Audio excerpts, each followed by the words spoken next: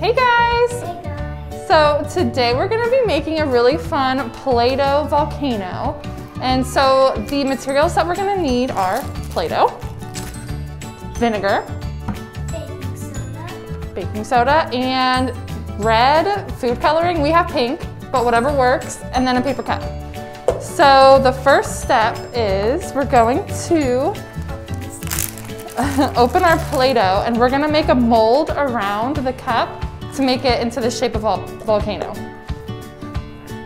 And depending on how much Play-Doh you have, you might have to cut your cup in half. And we definitely don't have enough to cover up the full cup, so we're going to cut ours in half. Okay, and so the bottom of the cup is where you're going to place the baking soda and vinegar when you're ready.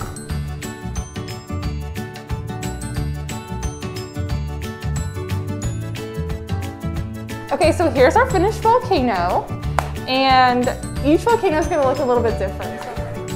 Okay, so the next step is we're going to add some baking soda to the top of the cup. And next we're going to add the vinegar to a cup. And next we're going to add our food coloring into the cup of vinegar. Okay, here we go! Whoa. Thanks for watching, guys. Don't forget to subscribe. Bye!